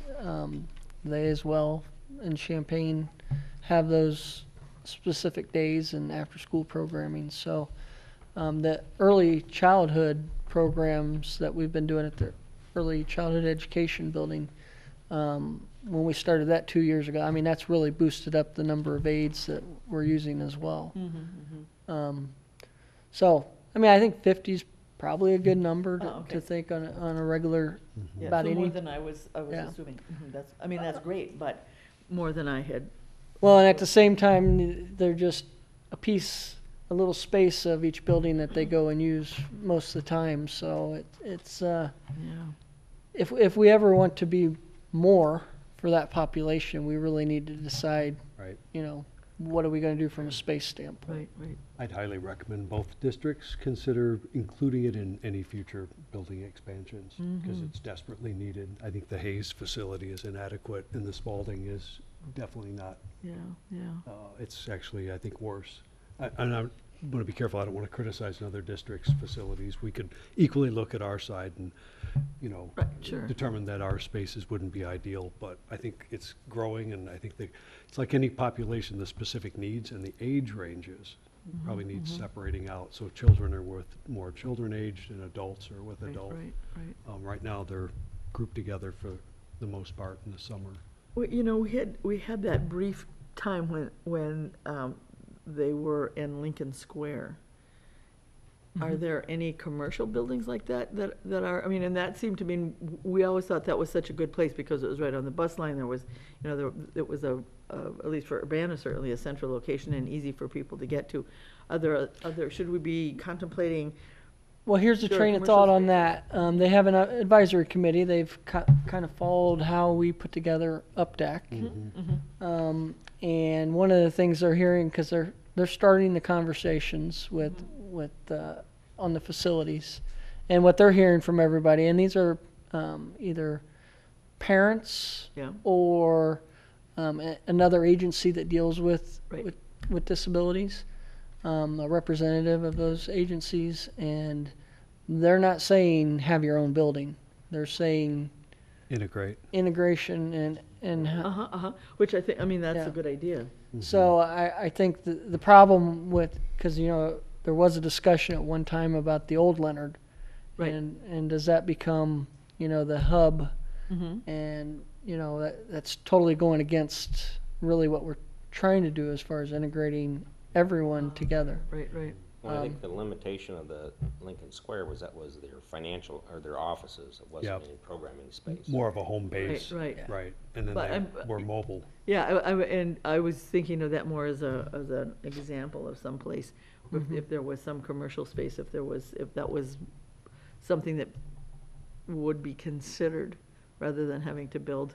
I think there's a possibility of you could have a space like that maybe took care of office space, but also had some program space. Right, because I think. But it didn't become the place where every special recreation program Uh-huh, right, was held. right, yeah. I think they're The thinking, Brookins building and replacing the gym or Right. expanding that gym or whatever. Right. It's important that we keep Yeah. special rec in mind with that. So Right. that we're but again, I think it's also very important not to think about, well, it's just an Urbana, because Champaign needs to do something as well, so that, Right. we're getting the balance Yeah. between, Right. people aren't just coming to a facility for special needs items. Yeah. Right, right, But that that it's, it's all part and it's parcel, integrated right. Yeah. in regular programming. Right. I think there's opportunity for both districts to work together to, make that happen. And I think there are obviously opportunities. We're looking at all of our spaces, and Champagne's gonna be expanding too, so Yep, could be a good opportunity. Of course, they need it this week, but Right. like everything, we'll have to wait and work through the process. Yeah. Always slow. Katie, I wanted to ask your opinion about, on the second page, about the credit card fees. Is that, do we pay similar kinds of amounts for, how are the fees levied? Why are there, is this like P-card kinds of things? Is that? the registration. It's the registration processing Ah, fees. okay, Yeah, gotcha. we pay them to ActiveNet. So Champaign Park District has their own credit card processor, so, it's like Right, 3%, but, Okay, so this is where It's that money is. actually fairly cheap compared to Yeah. what we pay. Okay, good, okay. Yeah, so they're probably allocating, at the Champaign Park District level, they're probably doing an allocation to program registrations related to CUSR and charging it to this Okay, budget. good, that's fine. So that's I don't fine. think it's unreasonable. Or it Good, could okay. even be just a portion Gotcha, of that fee. okay, Cost to get paid. yep, I got it, that makes sense. Thanks. Yeah, sure. Any other questions on the budget? Well, I move to approve Resolution 2017-09 to accept the FY 2017-2018 CUSR budget with, Second. That's been moved and seconded. Is there any further discussion? Again, we should do a roll call vote on this. We'll start at the right. Aye. aye. Aye, Aye. and that carries unanimously. Moving on then now to approving an amendment to the intergovernmental agreement with the IDNR. Planning staff has an amendment that they want to talk about. So this is fairly straightforward, that for the disbursement that we received from the Illinois Department of Natural Resources to fund the bioswale project, the agreement was to have that spent within a certain amount of time. However, state budget impasses meant that we didn't receive that money until much later than had been anticipated, and so our agreement on those funds is about to run out on June 30th. Because of the understanding that things have been more complicated than anticipated, IDNR has provided an amendment to our intergovernmental agreement, extending the amount of time that we have to spend that money to June 30th, 2018, which handily covers our maintenance agreement that we currently have under contract with NCAP, which runs through the end of October. So we believe that this is going to solve the disbursement and budgeting issues, and it just amends the spending date. I just have one comment. You might remember last year, we kind of had a similar situation, and we actually had to return the unspent funds from a small grant that we had received from IDNR because we came up against the deadline for having to need to spend the money, but we didn't have the process going enough because we didn't have any of the other money for this particular project. And so, I don't know if That Derek. was the actual design of these rain gardens. Right. And it was different there, but what Heidi and I agreed to was bill us after you spend those funds and we'll reimburse you. Yes. So this is avoiding that kind of runaround in which we just get to keep the money and not have to return it and then get reimbursed for it It again. seems too sensible for state government, but I move approval of the amendment 1 to the intergovernmental agreement with the Illinois Department of Natural Resources for the rain garden construction, education, and monitoring project. Second. It's moved and seconded. Is there any further discussion or questions? Hearing none, we'll do a roll call starting at the left this time. Aye. Aye. Aye. Aye. Aye. And that carries unanimously. And we're moving on to the more bids. I think planning and operations has definitely the next 2 items. Go right ahead. We do. We're in a little block here. Within our fleet, we keep 2 72-inch mowers currently. And those mowers, obviously, mow grass in the summers, and in the winters, they actually have a cab unit that goes onto them that encloses it and heats to go do snow removal on sidewalks and in parking lots. And so they're very useful machines. We're finding that our mowers tend to have about a 6 to 7 year lifespan. You know, they get used a lot. We put them through a lot in the parks, and at about that 7-year mark, they start needing a lot of maintenance, and better to invest in new ones at that point. So we did a bid for 2 new 72-inch mowers, and John Deere, we bid specified to match a John Deere product because that's what we have for all of our mowers. They have interchangeable parts, so you've seen the wide area mower bids come through, and those are John Deere, and so having these be John Deere is convenient for our mechanical operations. You may also remember that with our wide area mowers, we've had some issues where we've only gotten 1 bid the last couple of times that we've bid out because there's a little bit of a monopoly in the area, in Champaign County at least, on who sells these John Deere pieces of equipment, and people, other companies have not wanted to overbid that and compete with another John Deere dealer, basically. But we were very lucky. We were surprised this year to receive 2 bids, one from Aaron's Brothers in Urbana, and the other from Aaron's and Sons in Gibson City. And my impression from the Gibson City, they're both Aaron's still, but my impression from the group in Gibson City, kind of thing. my impression from the group in Gibson City is that they haven't really done a lot of bidding, actually. And Corky this morning suggested that they, which isn't a bad thing. It's Corky suggested that they've mostly been working with farmers.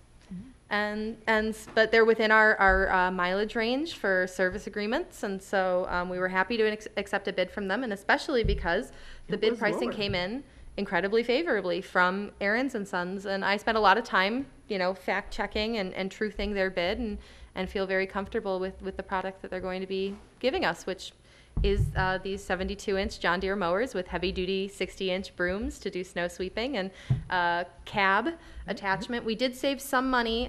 We'd gotten a quote originally that for the cab that would come installed already, and our mechanical crew and our mowing crew is confident that they can do the installations, and it actually saved about $8,000 to bid it without the installation. So that's some of the brilliance of our in-house staff and their capabilities.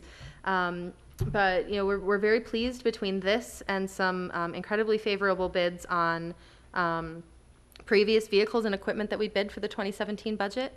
We have come in about $30,000 under budget on the entire vehicles and equipment line. So it's pretty astonishing. That's 1 more.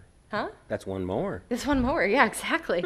Or another truck. But we're going to be prudent and save that into either vehicles contingency for next year or general contingency for the capital budget overall. So we have 2 mowers up for your consideration. And the intention is to take their trade-in offer this Yes, time? rather than bid? so that's a good Yeah, point. that's what I We was gonna did, ask, yeah. we did research the trade-ins, the same way that we've been doing that we've had, some really good success on those auctions recently. And when Denny came back to me with what he's found for 72-inch mowers of this sort, they were exactly right in line. So it was like $7,000 on auction time, and the offer here was $6,500, and that's not worth staff time to stress about the difference. So we're happy to accept the trade-in on these.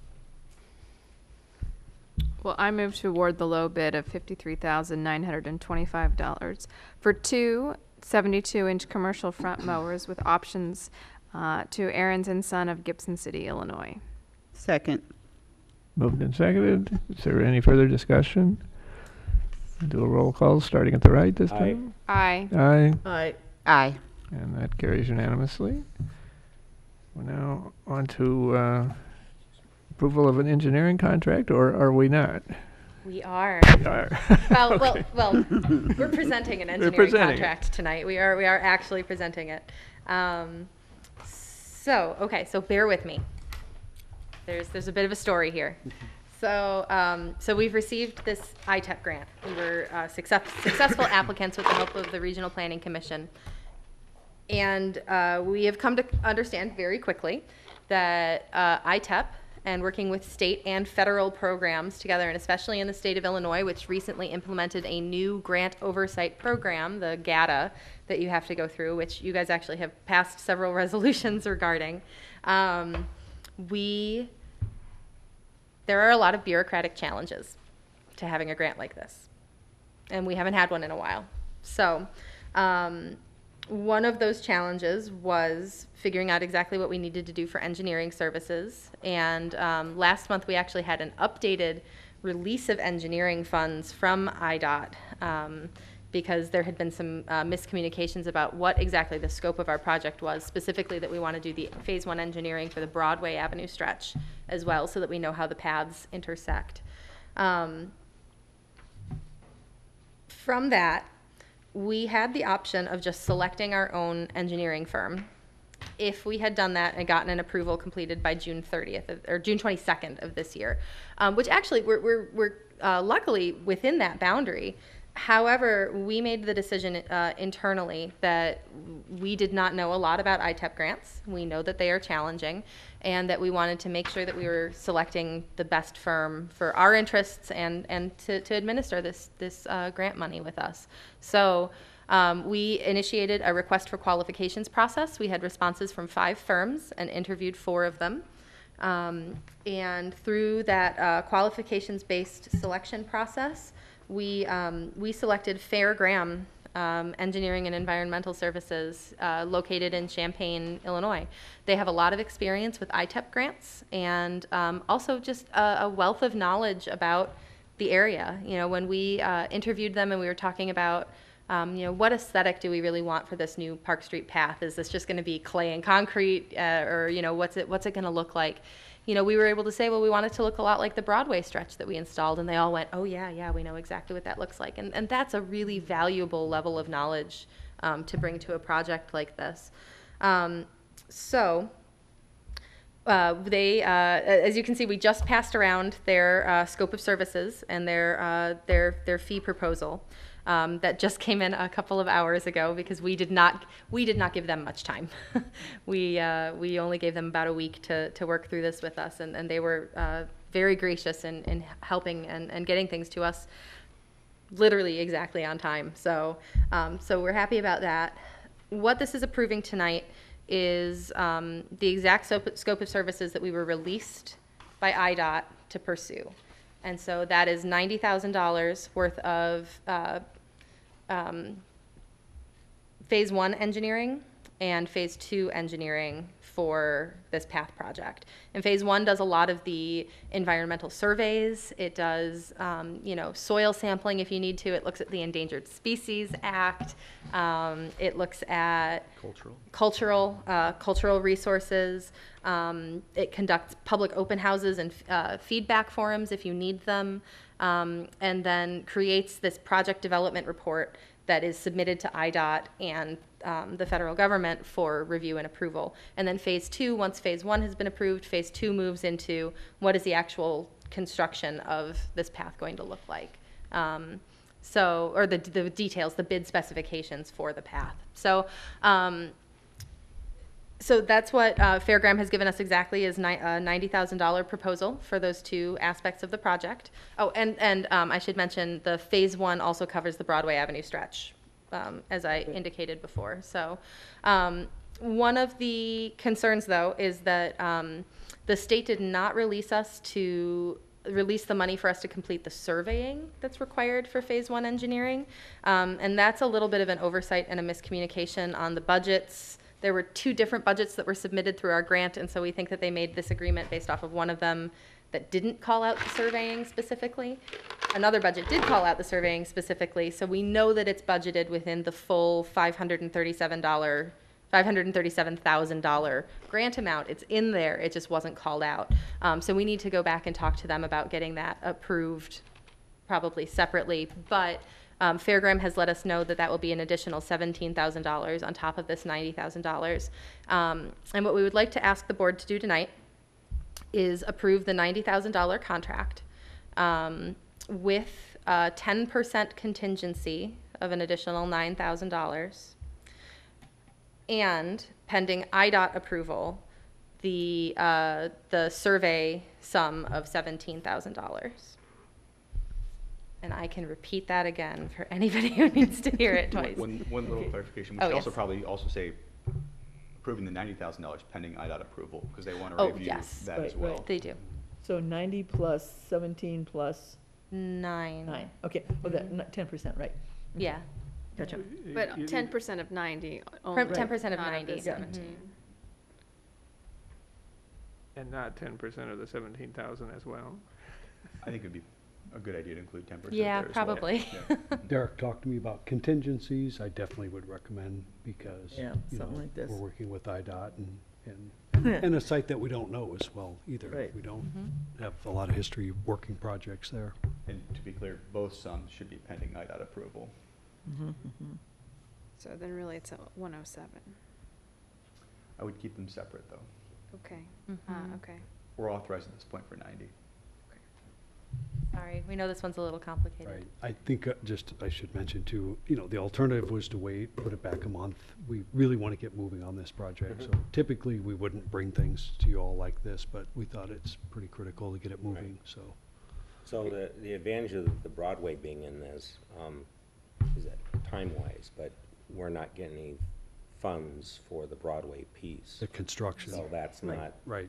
necessarily tied to Right. this grant, that we could go ahead and do that, but we still have to do engineering We for are it. getting funds for the phase 1 engineering of it. Right. Okay, all right. So, you know, Right, we but think. not for the construction, right? Right. But we're thinking strategically, if they funded the engineering, you know, another application hopefully would support the Yeah. construction, because you're halfway there. Right. We also knew that the construction of the Broadway path would, the Broadway portion of the path would weaken our application. It has a lot of variances. So this, when you're creating a multi-use path, you need things to be fairly strictly aligned. You know, things need to be 10 feet off of the road, that you need to have 7 feet of clearance on the other side of it, and it needs to be a 10-foot path. That's 27 feet that you are required to work within when you're laying down one of these paths. Oh, we There don't is have not that. 27 Yeah. feet of space on Broadway right now. And so, like I said, we would have had to go through a lot of, you know, changes or variances. But with getting the phase 1 completed right now, we can know how we're going to overcome them and submit future applications for that Yeah, project. That's a good idea. So you want 2 motions then, one for 90 plus a contingency of 9,000? And then one for 17,000 plus 1,700, Both pending IDOT approval. pending IDOT approval. Yes. And I think one other thing I'd add to this is that this is one block from that dangerous University Broadway intersection, so it could be very important to keep the traffic going safely Yep, once they fix Absolutely. that intersection. All right, I'll do the first one. I move that we award the Lake Crystal, sorry. Crystal Lake Park Shared Youth Path, somebody want to do the Youth path construction engineering to Fairgraham of Champaign, Illinois, in the amount of $90,000 with a contingency of $9,000. Pending IDOT approval. Pending IDOT approval. Thank you. Second. All right. That's moved and seconded. Any further discussion? Let's do a roll call then, starting with the left. Aye. All right. Aye. Aye. Aye. And that carries unanimously. And so is there a motion to approve the surveying charges?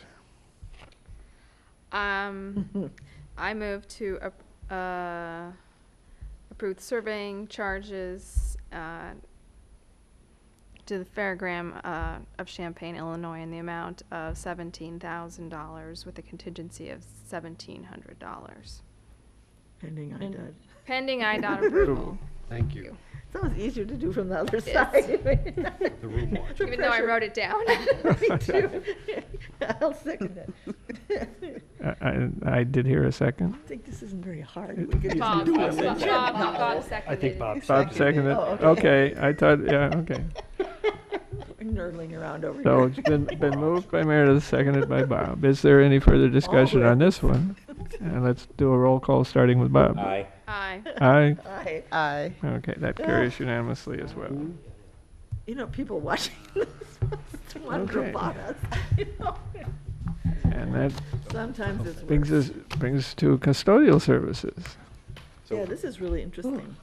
for some time, we've been looking at custodial services. One of the things that we've been interested in is the concept of a umbrella group, a group of custodial staff that could work across the agency in different facilities. And we assembled a large group of staff to look at it. As we looked at it in more detail, we felt like aquatics custodial should still be its own separate entity.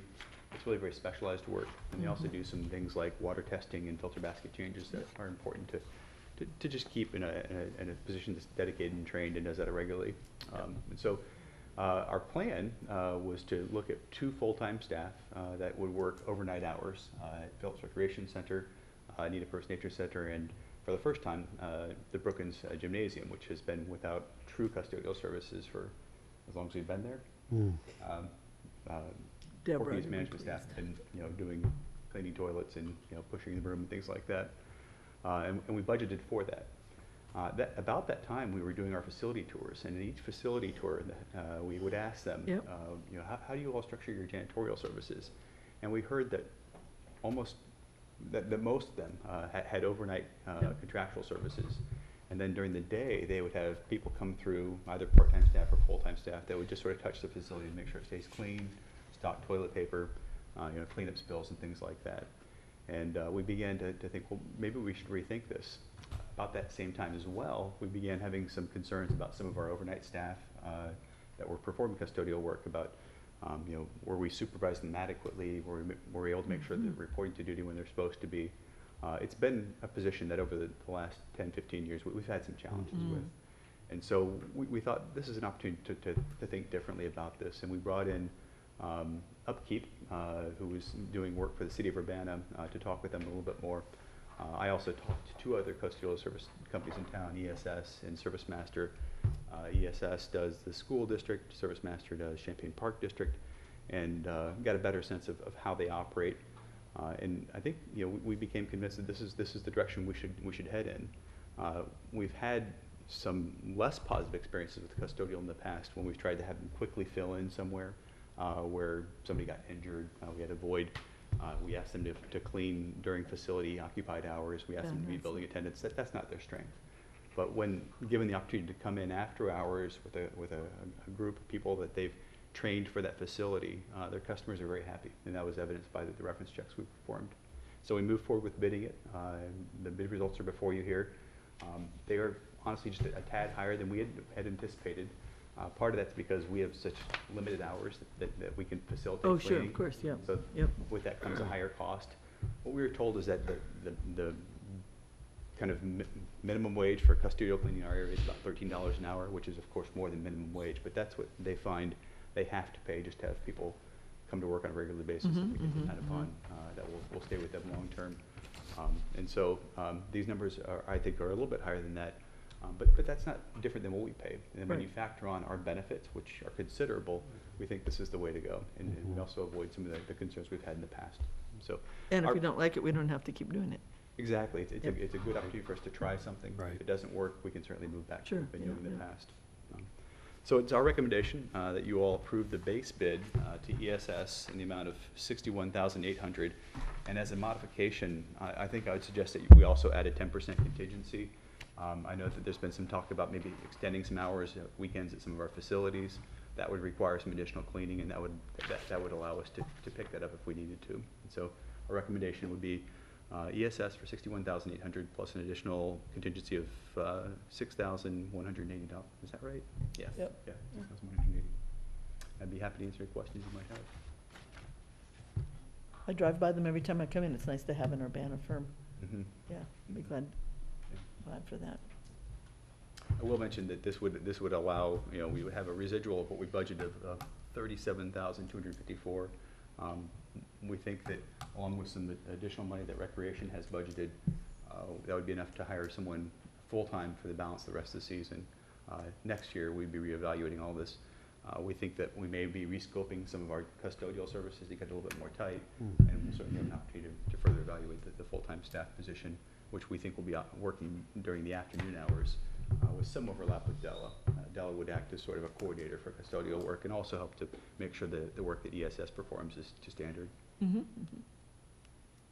If everything goes great like we think it will, then we do have the option for 2 more years at the same price Oh, wow. after the first year, so. I move we award the base bid of $61,800 for daily and weekly custodial cleaning to ESS Clean of Urbana with the addition of a $6,180 contingency fee. Second. That's been been moved and seconded. Any further discussion or questions? Michael, I just wanted to compliment the whole group. Oh. It's been one of the toughest processes we've gone through because it's really difficult to figure it out that it works for everybody at every time slot, every building. So we've brought equality as best as we could to try to up the buildings that need it while keeping the better buildings at the same, at least quality we can provide. Team worked together hard. Obviously, it gives us a chance to try this. I'm sure we'll get some feedback and there'll be some, changes or revisions or refinement, but just want to say they did a great job and really pleased. We'll see how it works out for us, obviously. That's the real proof, but there's Yep. no lack of effort to get us to the next couple of squares. Yeah, it was obviously really well thought through. Any other questions or comments?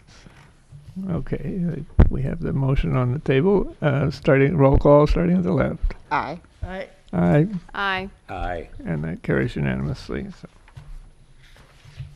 And brings us down to comments from commissioners. Any comments? Hearing none, and I think we've exhausted our agenda. I'll declare us adjourned.